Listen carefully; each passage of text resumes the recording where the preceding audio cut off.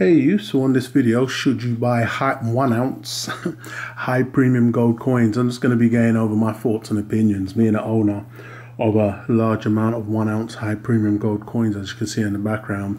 I just wanted to give what I could see as the pros and maybe the cons and just the common misconceptions that I've heard when referring to 1 ounce gold high premium coins. So I'd like to say before we get into this, if you haven't done so already and you like what you hear/see, please do go ahead and subscribe, and also let me know your thoughts and opinions on 1 ounce high premium gold coins. Are you a buyer? Do you believe in them? Do you think they're a waste of time and space? Let me know your thoughts and opinions down below in the comments. So as you can see, I've got a load of 1 ounce gold coins in the background, all modern stuff. Once again, it's going to be my own comfort zone, what I decided to pick up when I was picking up. I've not mentioned this before, but I have came into this just on the foundation basis. So it was a load of silver foundation and then got into gold foundation. Foundation for me was 1 ounce gold minted coins. I then got lured to the dark side of collecting stacking into the numismatic collector coins. And so when I'm looking at this stuff, I'm working with my own comfort zone, and that's always going to be the modern stuff. So everything I'm going to be referring to here is going to be modern, depending on your view or standpoint, whether you like or don't like. Let me know your thoughts and opinions. So once again, looking at these here, I'll go over what I've heard. I believe is a common misconception when you're referring to the 1 ounce high premium gold coins. So say something like this, for instance, it wasn't initially purchased as a high premium coin, and that's going to be all of the raw 1 ounce gold Queen's Beast coins I've got here. I even believe this one also was a purchase. This is the Double Eagle high relief coin, American Liberty. This one here was purchased mainly because it was a coin that I liked. I saw it a lot, definitely wanted in my stack, and had the opportunity to pick it up, and so I did. Outside of that, I'll be talking about how I expect and what I expect from the rest of these coins, and that's going to be for them to appreciate over time, most definitely. But as mentioned, the common misconceptions that I've heard when people are referring to this 1 ounce high premium stuff is that it costs way too much, and mainly even maybe with the lower stuff is you're going to struggle to find somebody to resell this stuff to. If it does ever go up in price, it's just going to outprice lots of people. And even currently now in today's modern times, there's not a lot of people that can afford that, and who you're going to sell it to, and it's a large chunk, a tiny pool of buyers. And why I say it's a misconception is because I believe my view on that in general is that currently I don't believe gold and silver are fashionable, and that's all it boils down to. They're not fashionable. They've rightfully so taken their place, either, as some would say, in industrial metal when you're referring to silver, or gold is just wealth that no one really understands or knows, hasn't really taken the time to fully understand or know, but they know it represents wealth. It represents something that they don't fully understand. Maybe countries stack it, or banks hoard it, or but it's just not fashionable. I think that there is a lot of things out there, and a lot of people, especially referring to millennials right now, that are currently dealing in things, and I've done videos on this in the past, that are nowhere near intrinsic value, and even I would even say fashionable or value itself. That is, they're making ridiculous, insane amounts of profits and money on these things. And looking at that, I would say fashion straight away. Once again, I've already mentioned kids in the UK and in America sneaker trading, and these are trainers, shoes, sneakers that you're purchasing for under $200 and going on to sell upwards of $5,000, $10,000. Fashion is playing a massive role, but fashion also has that thing where it's in fashion. It's out in the forefront. You've got your influencers talking about it. It's being pushed. It's a massive way of life today. Another thing where there's large amounts of wealth involved and it can be put out there is going to be something like luxury cars. So when you're looking at a luxury car, a car is going to be something somebody can spend large amounts of money in, for instance, be it modern car or old antique car. and then be able to show it off, flaunt it off. So a lot of people may not, but a lot of people may drive their car up and down the highway, the streets. You know, it's something that they can be showing off, you know, the fashion, the clothing, you can wear it. Then you also jump into jewelry. This is another thing at one point. It's always going to be in, but it may not be in fashion at the time. So you can take jewelry, you know, jewelry's made a massive comeback, and with the rope chains and the watches, it's played a massive role, but they always are tied to something that represents wealth, and that's going to be gold, you know. And when I say gold and silver ain't in fashion, when you look at gold and silver now, I'm referring to coins here, it's one of those things where the only time you get to see it or even flaunt it is in exactly what I'm doing right now, show and tell, for instance. This is the first time all of these coins have ever got together in this setup right here. It's not something where, you know, you can actually walk down the high road and have these hanging off your neck, for instance. It's just not fashionable, but it never has been fashionable. But this is where now a lot of people divert their funds towards. Yes, their influence maybe, yes, it has a massive following behind it, but gold and silver just don't have that following. I think because it's money, real money, but you still see people with, for instance, wads of cash, you know, making it rain in the strip club or something. That's even fashionable to have something like that. So when I say it's not fashionable, it's just not known to have it out and on display and on show. But it's never supposed to be like that. But when you look at 1 ounce high premium coins, for instance, and you want to really reel in the big money, older money, so old money already knows the situation and know what time it is. You know, it's auctions.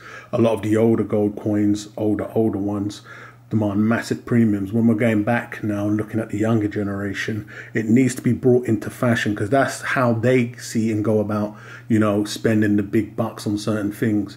For instance, you could take something like cryptocurrency. You know, also millennials making a killing there. So there is a lot of money to be made, but it sometimes just needs to be dragged into fashion. So how and what do I see the future in terms of 1 ounce high premium coins and making it fashionable? Maybe, as we all know, when something hits the news. So these are the 5 sovs. So these are a little over 1 ounce, but I class them as 1 ounce. So I think they're 39 grams or something like that. So, you know, this is the 2017. When we're talking the 1 ounce high premium coins, they already start off, you know, I think the plus, when we're looking at other things that cost absolutely nothing or can be worth nothing, they cost, you could be paying anywhere from 100% over spot price, 50%. It's not too insane when you're looking at individual coins. You know, at best, you're doubling the spot price.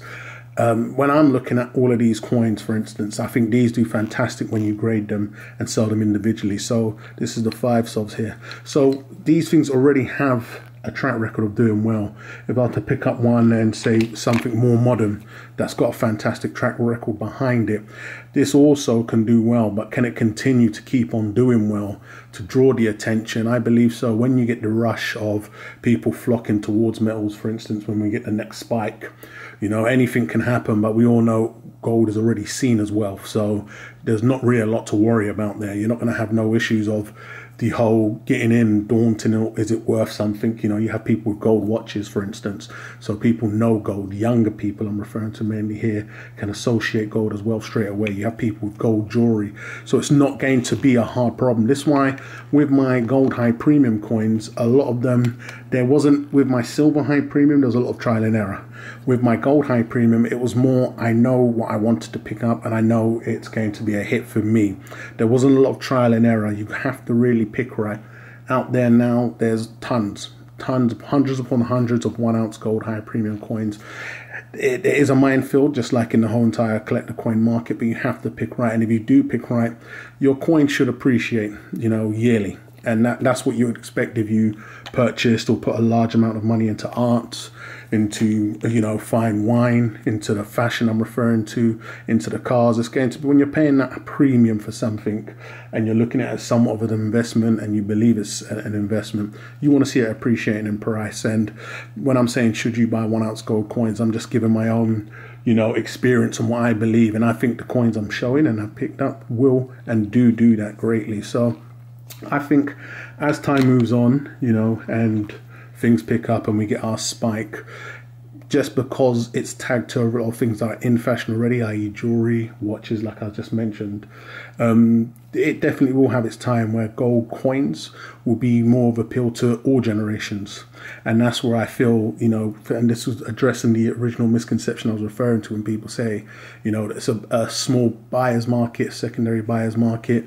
You know, it's a bit too much to chew off. If it becomes 10,000, for instance, or this 1 ounce coin becomes 20,000, there'll be no buyers. There's buyers right now buying t-shirts at those insane premiums, buying bags, you know, at those insane premiums. So when you have something that's already associated with wealth, I don't think it's going to be a drawback and you'll be struggling to find buyers when the time comes, especially when you see a spike in spot price and it hits the news. You know, as sad as it is, you know, people will be looking more so at a watch, for instance, that they can no longer afford because it now costs so much, and you know they're going to be told, well, that's because the gold price has gone up. So once you start looking into it, I think these things are helping push the actual bullion side of things, which is a shame. As I mentioned, you would have thought they would have looked here first, but people will know this is what the price you have to pay.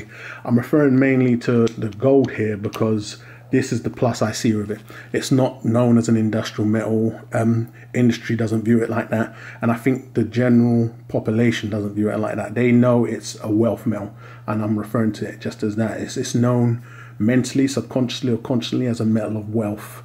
So I don't think the misconception of it being too high and struggling to find buyers at a later date is going to hold any weight. So that's been my thought and process when I picked up all of these coins that you can see here. Will it be fashionable? Yes, I believe so, because it's already associated with many other things.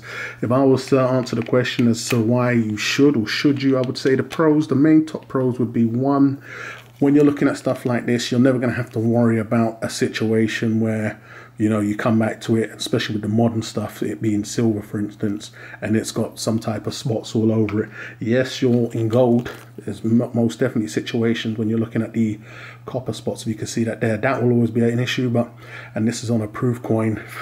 Once again, it's not worry-free, but I would sooner have a copper spot that could be fixed by myself or sending in for conservation to one of the grading services than a milk spot where there's no solution. You know, it's pants down. That's going to be the number one plus side there. You don't want to buy, you know, a piece of art and at a later date find out the canvas is rotten or it's got an issue where it's a 50% chance. You don't want, I think it's literally, I now believe it's criminal that, you know, they can sell, mints can sell these things and know that they have a ticking time bomb attached to them. I think if anything, if they made it or clearly stated in the small print that the silver coin you're buying at a later date has a 50% chance of spotting up, which is going to ruin the proof finish that we're highlighting here, no one's going to purchase these things. You wouldn't buy a car knowing that the paintwork could erode at some point in time, and there was a 50% chance of that happening. But nevertheless, when we're talking gold, that's one less issue you most definitely don't need to worry about. Secondly, as a pro towards whether you should or should not buy 1 ounce high premium coins and mine here, it's always going to be a metal, and I'm talking about gold here, that's associated with wealth. So it's always going to be a plus once again. So you shouldn't have nothing to worry about there, putting your money into a high premium coin. If you pick right, thirdly, your coin should appreciate over time, regardless of the spot price was to tank 50% now. You know that if you grade your coin, the last selling point it was doing, either on the secondary market rounds, it should keep on going up. You want to be putting your money into a coin that's going to do exactly that. If you're spending a high premium, and I look at a lot of my high premium gold coins that way, you know, I've always mentioned that my foundation is my priority, you know. I want to sell these coins and buy more foundation, but if I hold on to them, I don't want it to be an issue. And I think with the massive amount of new coins we're constantly getting, there is a chance of these getting washed out or diluted. But if you pick right and you pick from the right mint, that shouldn't be an issue. We all know the Royal Mint, for instance, the US Mint has a fantastic track record. Libertads is a long-running thing. I don't think these, even in these older designs here, it's always going to be a date run when somebody's looking at these coins. I think they'll always be in fashion. I'd like to think that everything I'm showing here has somewhat of a decent track record, or, you know, it can really last the distance. If we take a look at the Giraffe here, This was off of a good long run series that are German mint producers, and that's the Wildlife coins. And I think this was the first in their gold run. So it has increased in price, but whether it's liquid and I could really cash in those gains is another thing, but we'll see at a later date. But this is going to be my only run up, guys. Once again, if you ever do want to, you know, get close and intimate with your gold, this is the only way you can really do it. Start a channel, or, you know, find yourself in a dark corner funneling your high premium prized pieces. But will it ever change? I don't think so, and I don't think it's supposed to. You know, gold and silver, or real money and wealth, is always supposed to be viewed like this. You don't exactly go to your bank and want to fill your cash notes all the time. You just know it's there. It comes in this fun format. For many, this is good enough. For many, they keep them locked up in a safe, and, you know, you're not supposed to leave this stuff out on the desk or whatever. But everybody has their own ways of enjoying their gold and silver. So if you also do, please let me know how you go about doing that. If you do want to get close and intimate with it at times, you know, caress, love, serenade your metals. But I'm going to wrap this one up, guys. But this has been Should You Buy a 1 ounce high premium gold coin? So let me know your thoughts and opinions on that. Do you believe or have that thought that, you know, they're too expensive and you can only lose money? I don't think. I have a different view when looking at 1 ounce high premium, or even gold high premium, as opposed to silver high premium. So, you know, my views are totally different on that, and I may get into a silver one at a later date. But once again, let me know your thoughts and opinions down below in the comments, guys. If you haven't done so already, please do go ahead and subscribe, and I'll catch you guys on the rebound.